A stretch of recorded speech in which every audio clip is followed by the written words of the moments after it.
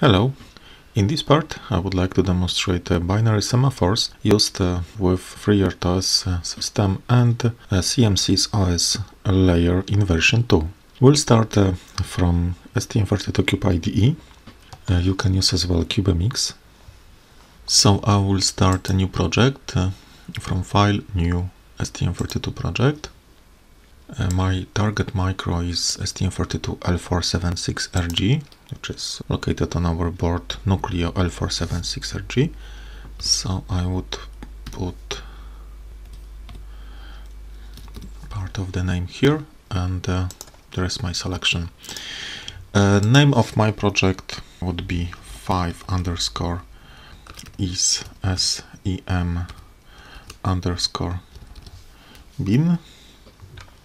and I press finish.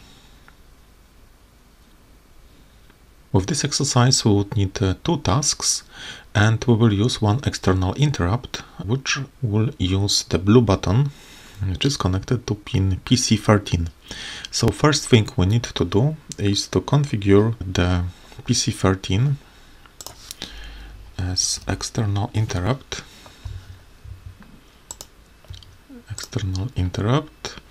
We can put a label on this pin as well. Click on the right button on mouse, and we can put here, for example, blue button.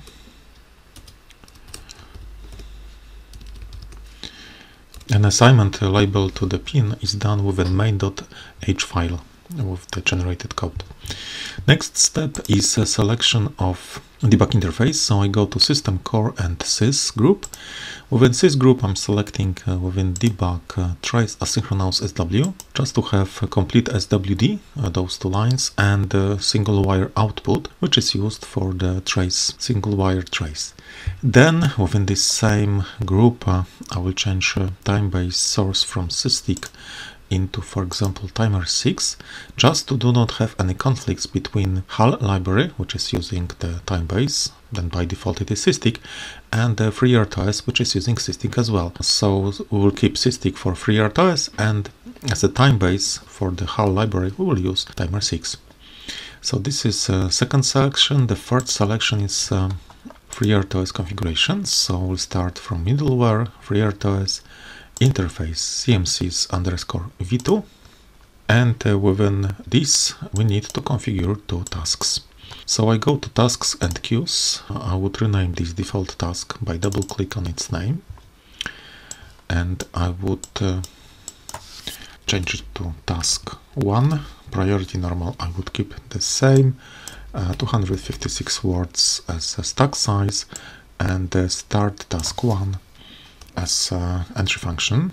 Then coming back to tasks and queues, I would add one more task. So the second task would be named task 2. The same priority, normal, 256 words, and start task 2 as entry function name. That's it. So we've got 2 tasks, and now we need to create one semaphore. For this I would go to the next tab, which is timers and semaphores, and within binary semaphores I would click on it. I would keep the default name, my binary sem01, and that's it. So we've got the binary semaphore. The last thing we need to check is to check whether our external interrupt 13, which is supporting our blue button, is already enabled. So for this I can go either to System View, or I can go within System Core and VIC configuration. And within this I can see XT line 15 to 10, 10 to 15 in fact, are gathered together, and it's not enabled, so I enable it. And then there is an important point in front of us. In the current version of Cube IDE, there is no automatic preemption priority assignment to the interrupts, and we need to correct it. We need to, let's say, fine-tune it. We would like to use this interrupt to execute the operating system functions. In this case, it is important that none of those functions would be executed once we are in a critical section in the operating system. The critical sections in FreeRTOS are used very often. Always, if you perform any operation on the tasks, its priorities, semaphores, queues, or any other OS components. So it is important that during, let's say, the phase of critical section, none of other operating system functions should be executed. So to do this, we are specifying some, let's say, borders within our priorities of the interrupts, and we can select some of the interrupts which would execute, let's say, operating system functions, and the rest will not. This boundary is specified within FreeRTOS configuration. This is why I'm coming back to FreeRTOS, and within config parameters tab, I scroll down, and I'm looking for this library max syscall interrupt priority. This is specified to 5. It means that all the priorities from 5 till 15 can execute operating system functions without any issues. All interrupts from 0 to 4, so with higher priority than 5, should not do it because it might cause the system crash. This is why the preemption priority of our external interrupt should be numerically higher or the same than 5. So I come back to NVIC and I specify my preemption priority for this interrupt to level 5. And this was the last step within this configurator, so I can generate the code. Okay, code is generated. I can open main.c file. If not displayed automatically, I can go to core source and double click on this main.c file. Now we'll perform some operations on the code. Let's continue with code modifications. So we are within the main.c file. If I would scroll down, I can see the definition of my objects of the operating system. So both tasks, priority normal, the stack size 256 words. This is why I multiplied by 4. And I can see the definition of my semaphore. So within the definition of the semaphore, there is only the name. There are more fields within the attributes of this component, and those are, for example, the pointer to the semaphore control block. This field is let's say assigned during the creation of the semaphore, which is a bit below after the initialization of the kernel. So we can see here the semaphore creation. What is important is that we can specify within this function what would be the initial state of the semaphore. Please have a look that we've got 3 arguments here. Let me display the function. It's enough to click on it and wait a bit. You can see more information after. So please have a look that the first argument is a max count, so the maximum number of available tokens. This function is common to binary and counting semaphores, so in the next exercise where we will use the counting semaphores, we will have a different number here. For binary semaphores, we need 1. Then the next argument, the second one, is very important one because this is the initial count, so the initial number of available tokens. If you would like to have the semaphore already available upon its creation, we can keep 1 at the beginning. But usually it is not the case. Usually we would like to start an application with semaphores not, let's say, available, and we would like to make them available after. This is why I would change it to 0. The third argument is, let's say, the address of the structure which contains the attributes. In this case, from our side, we specified only the name of the semaphore, but as I told you, within this structure we have a bit more information, especially the pointers to the memory where the semaphore data are kept. After this, we can see the creation of both tasks and start of the kernel. Now it is time for our coding. Let me start with the universal function which we are using to make so-called sign of life of our components. So I would first implement the task action function. It is returning nothing, task underscore action, and it is accepting one component, which is char, and then it is sending this char over ITM interface, and then I'm sending the sign of new line, just to keep everything in separate lines. So this is it. Then I need to put it into the private function definitions, prototypes over here before main, and we can come back to our tasks. Okay, we will start with the implementation of our tasks. So the first would be task 1, function body. By default, there is only the delay of 1 millisecond. OS delay means that we will send the task to blocked state. So we will replace it into, let's say, a bit longer delay. Let me say 2000 milliseconds, so 2 seconds. Then we will, let's say, send some sign of life. Task action 1. And after, we will try to release the semaphore. Task 1 will release the semaphore, and task 2 will wait for it. And please notice one important point. Once we release the semaphore, we do not specify any timeout. So we try to release it.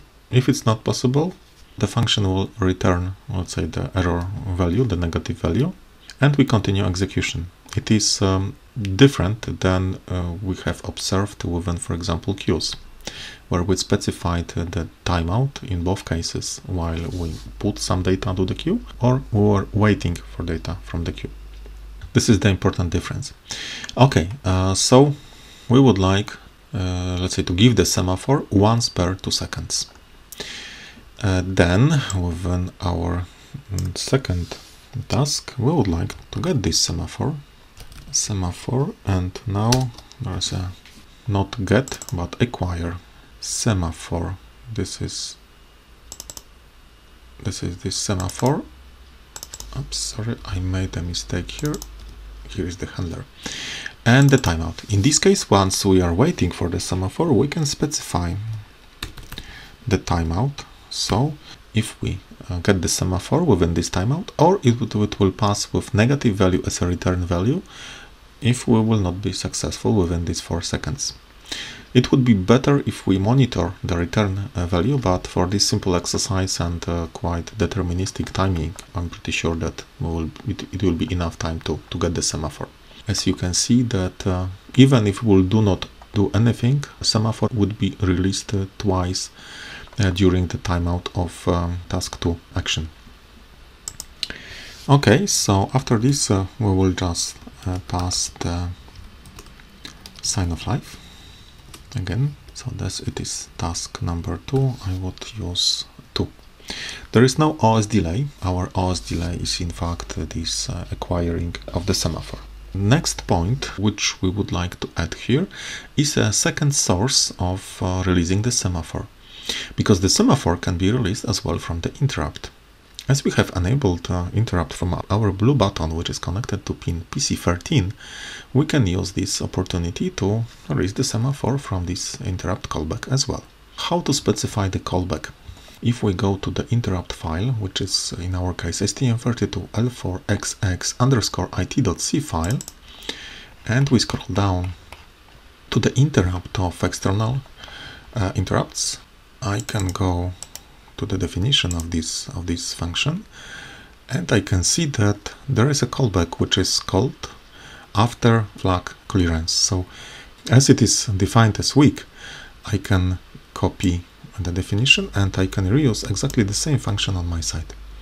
So I come back to my main.c file, and after my task action I will define the same function and then the callback, and within the callback I will send, let's say, my sign of life. In this case I will send an exclamation mark, and I would release the semaphore.